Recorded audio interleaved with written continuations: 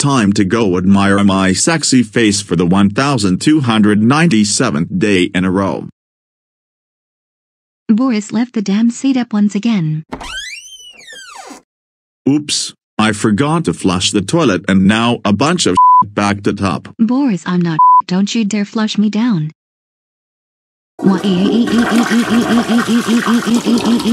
Finally, no more filler. Time to now look at myself. Wait, what the fuck? I don't remember looking this ugly. What the hell happened to my hair? And why am I in this ridiculous outfit? Oh well, at least I can blame Caillou on this.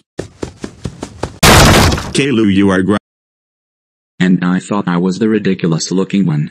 You are, which is why I'm shooting you, so I don't go legally blind. Caillou, stop taking the clothes off my Barbie dolls. Why does Rosie always come in at the worst possible times? What the? I'm back in my normal clothes now.